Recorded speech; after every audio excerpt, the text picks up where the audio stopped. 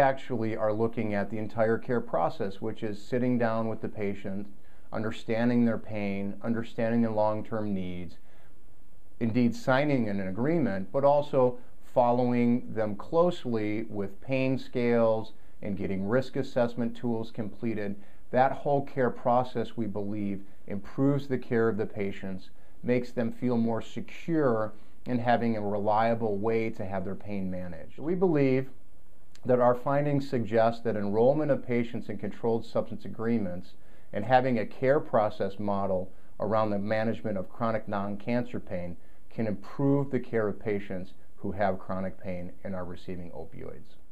This video content is copyrighted by Mayo Foundation for Medical Education and Research.